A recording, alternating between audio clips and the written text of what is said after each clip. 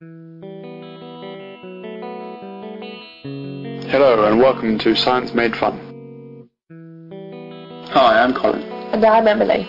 Today we're going to be talking about one of the most spectacular sights in nature, the Northern Lights. Ooh, I've heard about them.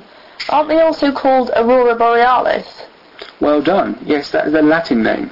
They were given this name by the famous Italian astronomer Galileo, and it means the red dawn of the north. So what exactly are the Northern Lights? Right, well they're waves of bright glowing light often seen near the North Pole, especially during March to April and September to October. Have a look at the podcast page on our website for pictures and a great video. So what causes this bright light display? Okay, before we can understand how they are formed, we need to travel 150 million kilometres to our Sun. The Sun is not as quiet and peaceful as it appears. There are frequent eruptions on its surface. These eruptions fire tiny particles out into space, and some of these particles reach the Earth. But we also need to know that the Earth is like a giant magnet. If you ever play with a magnet and some iron filings, you'll have seen the pattern of the magnetic field lines. The Earth too has a magnetic field, and the particles from the Sun get captured by it. Then, because the field lines start at the Earth poles, this is where the particles are pulled towards. However, before they completely reach the poles, they are stopped by the Earth's atmosphere. The atmosphere is made up of a number of gases, which are also made up of particles.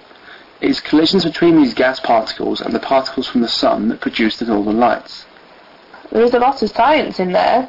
You've got the Sun, magnetism, gases, collisions and light. Okay, so how far from the North Pole can the aurora be seen? Around 2,500 kilometres from the magnetic North Pole. This is as far down as southern Scandinavia, the Hudson Bay and Alaska. However, on occasion it reaches even further south. It has been seen in Manchester in England, which is actually where Science Made Fun HQ is. Are there times when the Northern Lights are more common than others? Good question, Em. To answer this one, we need to travel back to the Sun again.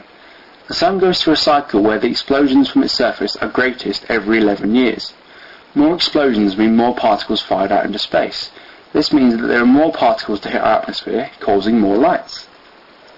Okay, so today we understand why the Northern Lights are there, but what did our ancestors think of them? As with most things, they created stories to explain what was happening. The Finnish word for the lights translates as fire foxes. They believed that foxes with fiery tails lived in Lapland, and that the lights were sparks that the foxes flit up into the sky. The Danish people also thought that animals caused the aurora. They believed that they were due to swans flying so far north that they got trapped by the ice. They said that the lights were the reflections of the trapped swans beating their wings. It's incredible to think the things that science can explain these days, isn't it? It really is. Well, time is almost up, but we'll leave you with the last cool fact. Aurora aren't just seen in the north, they can also be seen at the South Pole too. But this isn't all. They're not just seen on the Earth. These fantastic light displays have been seen on Saturn and Jupiter as well. Now that's fun. Okay, that's all for today. Until next time, remember, science is fun. We're launching a brand new website. Why not check it out at www.sciencemadefun.org.uk. There are loads of pictures, links and videos for you to play around with. And we also have a new email address for requests. If there's a topic you want us to talk about, then send us a message to requests@sciencemadefun.org.uk. Until next time, thanks for listening.